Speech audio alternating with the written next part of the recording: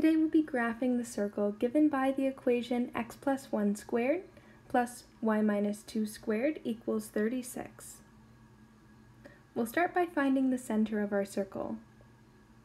Let's remember that the standard form of a circle is x minus h squared plus y minus k squared equals r squared, where the center of our circle is the point hk. That makes the center of our circle here the point -1, +2. Next, we need to find the radius of our circle.